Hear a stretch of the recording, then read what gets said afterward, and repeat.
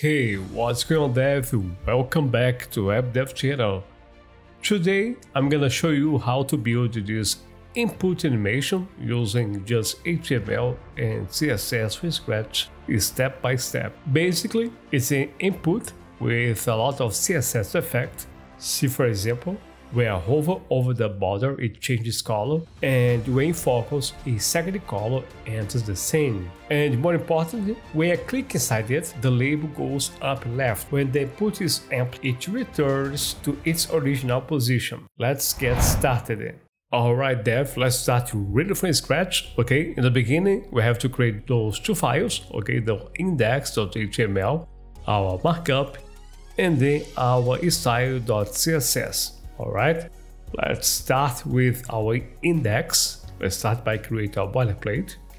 Let's come to the title, and here let's say whatever we want. Okay, let's say input label animation, and below that we need a link connecting our markup to our CSS.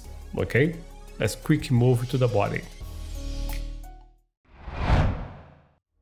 Here in the body, let's create our markup. This one is going to be quite simple. Okay, let's create first our main div that's gonna wrap around everything, okay, with the class of form. And inside this one, we need two things, input and the label. Let's start with the input, okay. The ID is gonna be email and the class form input, okay. And here, let's say autocomplete off.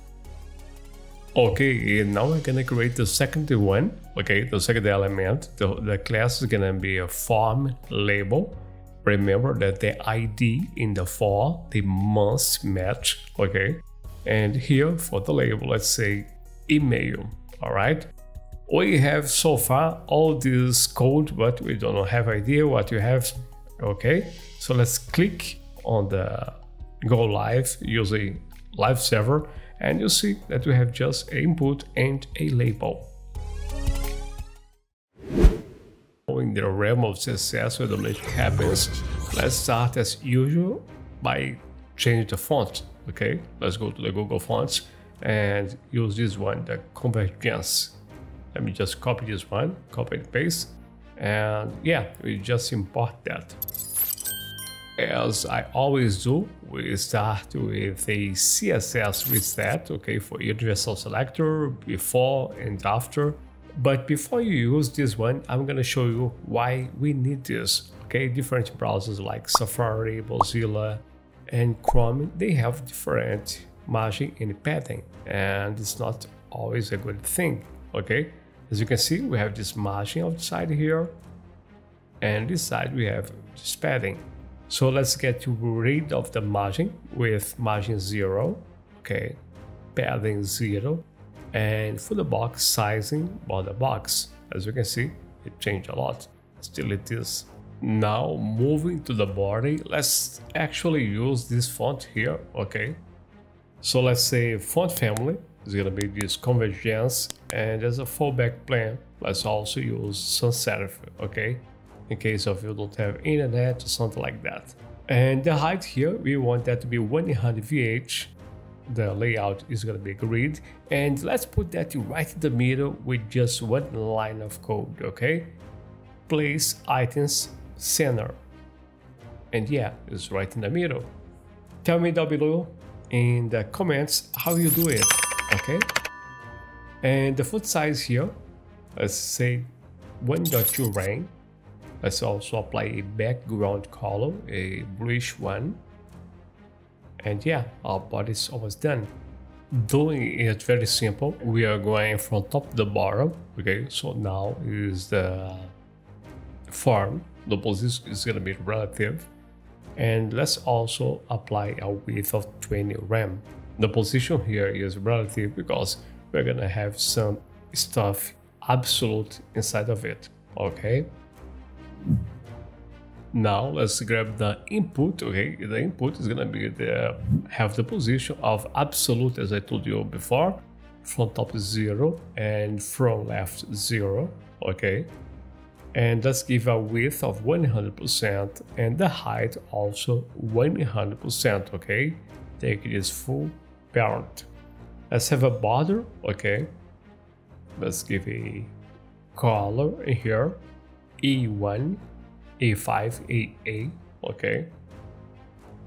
Border radius, let's say 0.5 rem, make it rounder at the corners, simple like that. And let me show you. If I type here web dev, you see that we don't have the convergence font. So let's apply it here, okay. So font family is going to be inherit, and also the font size, both of them, okay, font size, inherit. And let me type here and show the difference, web dev. And now everything here is consistent, all right. Let's come down here and also change the color. We want that to be white, all right. And let's get rid of this outline. With outline, none. Okay, no outline at all. Let's give a padding of 1.25 rem all the way around. And we don't want a background. Looks like this is different. We had a problem here. I forgot to say that the border is 2 pixels. And yeah, it's done. As you saw in the beginning, we have 2 hover effects, one for hover and the other one on the focus. So let's grab the first one, form input hover. The border color here, let's pick a bluish color. Let me show you. Okay, when you hover this one, we have this nice bluish color. And we want a second one, where another one for when this is on focus.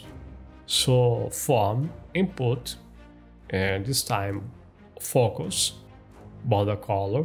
And let's grab another bluish but darker color. Okay, it's gonna be 18 FFF. We hover over this one, and if you click inside of it, we have this darker bluish color. Okay, we hover, and now it's in focus, and it's a nice effect. We can make those hover even better if you add a transition. Okay, so let's add the transition to all 160 milliseconds easy in. Okay, and let me show you the hover and also the focus much better now. Take a look at this, and here the focus. Yeah, I love it. Now let's deal with this label here. It's hard to read, it's black on dark blue. So let's grab the form label, let's reference it here. The position is gonna be absolute, okay. And from left, we want that to be 1 rem.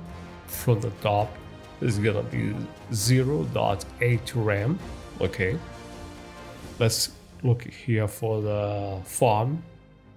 We want to put that right in the middle, so height, let's say 3 rem, okay, it's right in the middle. We will also apply a padding 0 and 0.5 rem. Let's change the color so we can find and read it. Okay, now we can see we have the image. And let me show you something. If I click here, you see the mouse changes, okay? And we don't want that. We want that to be consistent. So cursor is gonna be text. Let me show you.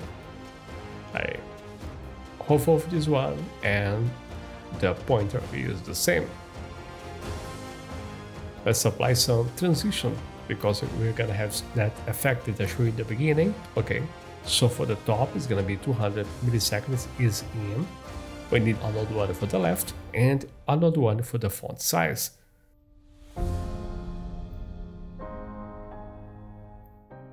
This one is gonna be the left, and then the font size. Okay.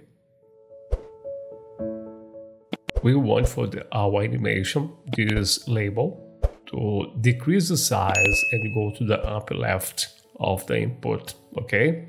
And we're gonna do that using just CSS, no JavaScript this time. Okay.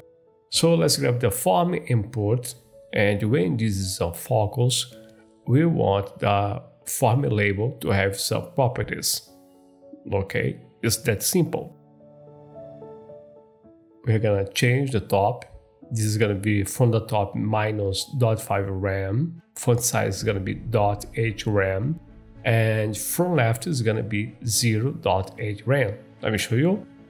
Okay, we click here and it goes up, okay, and decrease the font size.